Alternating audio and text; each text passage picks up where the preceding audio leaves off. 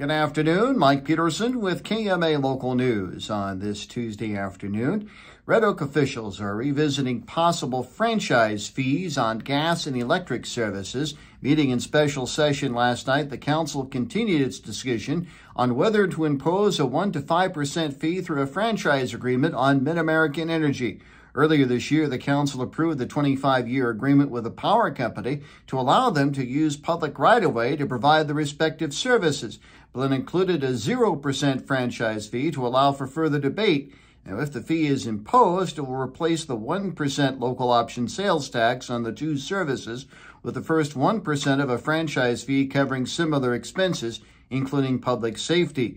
Pointing to the fiscal year 2024 budget deficit of already $720,000, Councilwoman Janice Lester says the city needs to start finding additional ways to chip away at its expenses. Legal questions forced Montgomery County officials to revisit a recently approved agreement regarding a rail spur repair.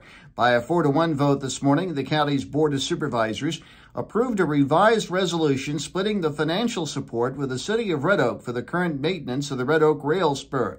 Originally approved last week, Supervisors Chair Mike Olson says revisions were necessary after County Recorder Carlene Bruning identified problems with the spur's legal descriptions.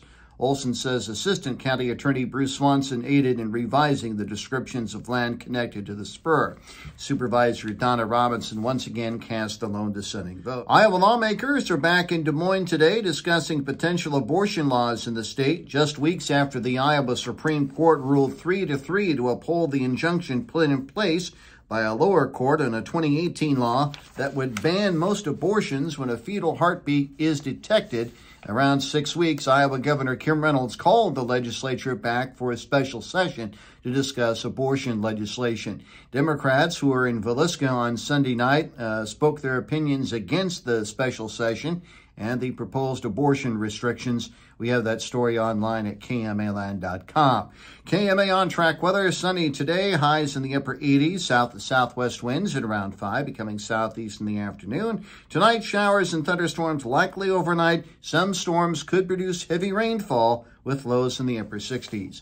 More news at 5:05 and 6:05 this evening and online at KMAland.com.